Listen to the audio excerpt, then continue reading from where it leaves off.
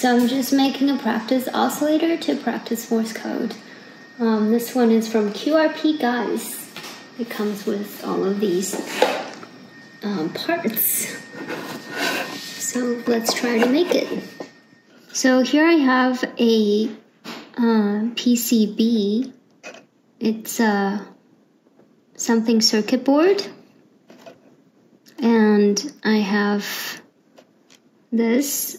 Wait, no, I have this, which is a dip IC and green LED, a diode, and 5 monocapacitors, and a resistor, and a trumpet, and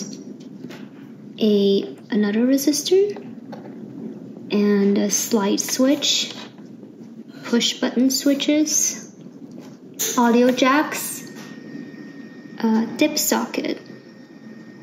Wait, which one is the dip socket? I think this is the dip socket. Wait, what is it? This one? Oh, this is the dip socket. And a pin header. Head jumper.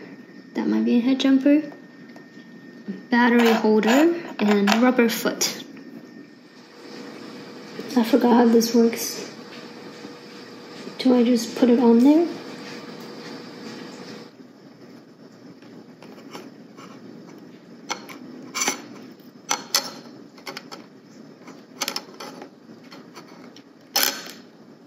Okay.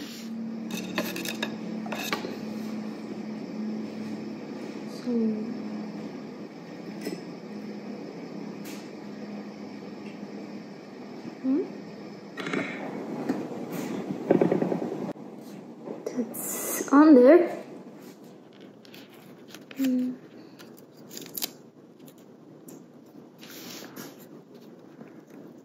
I got my audio jacks on, so going to put the push button switch on now on S234. This thing is getting hot. Right here. Right here.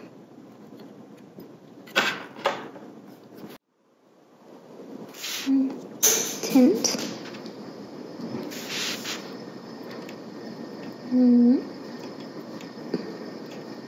Check. Yeah. That didn't work. There. Ow. Now I'm installing my dip socket. Tiny 13A. I think it goes like here.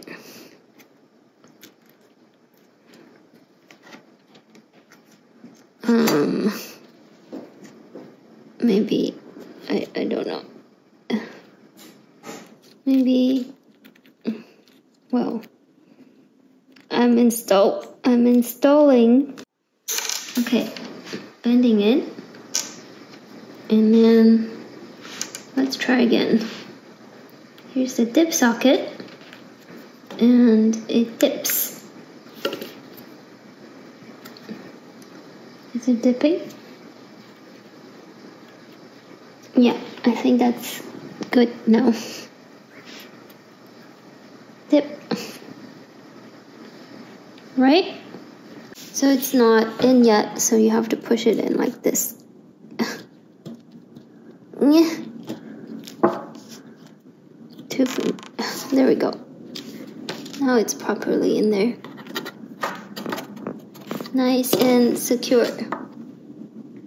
Looks good. Okay, I got a speaker in the audio out and a N6ARA TinyPaddle plugged in. So let's turn it on for the first time. Ah! That's pretty loud. Let's make it less loud. Ha! It works!